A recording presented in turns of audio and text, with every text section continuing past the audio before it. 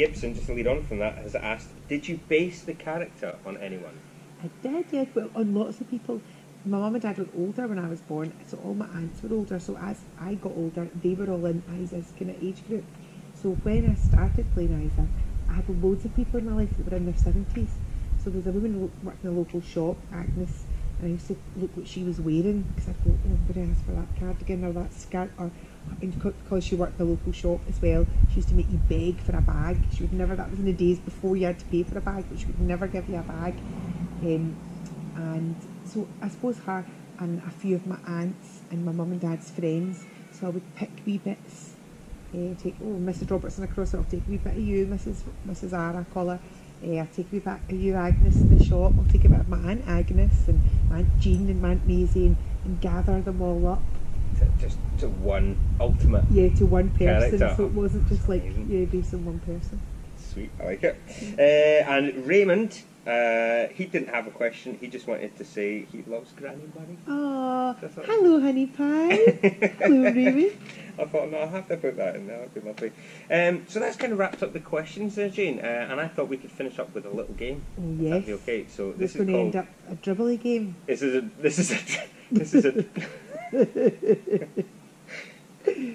dribbling game. Mr. Fibbers will be dribbling.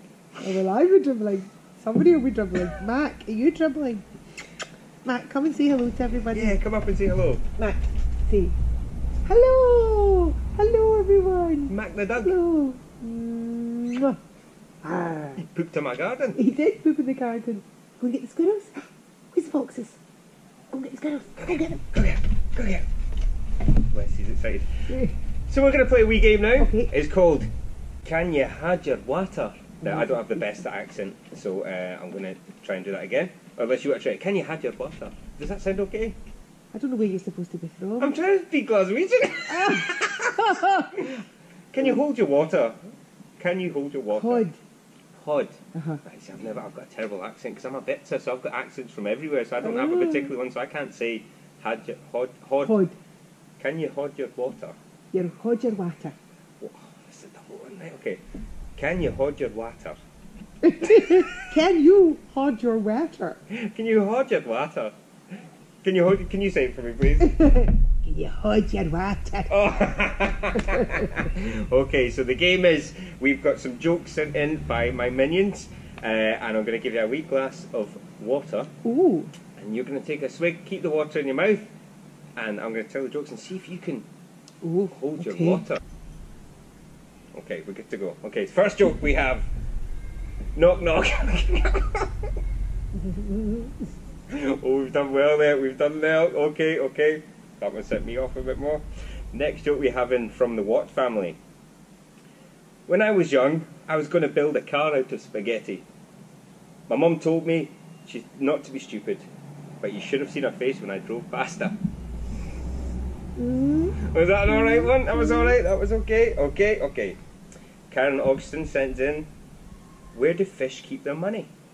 In a riverbank. It's an old, makes you think, Okay. Raymond, this is Raymond again, right, Granny Murray. What do you call a dinosaur with one eye? Do you think he saw us?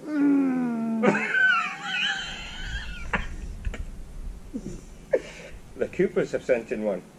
Why should you not be scared of a spider? Because they're harmless. It's alright. Okay. Nicola from Motherwell. How do you sell a horse to someone with bananas in their ears? Do you want to buy a horse? That was close. We nearly got you. Okay. My neighbours are going to love me for that one. Are you okay? Do you want to stop a wee minute? Okay. Jean sent this one in. What do you call a mermaid who isn't married? Single fish. That's a good one. Okay. We've got a last. You're doing so well. I'm quite surprised. Like the things you laugh at, and you're holding your water well. Okay, last one. Why do squirrels swim on their backs? to keep their nuts dry.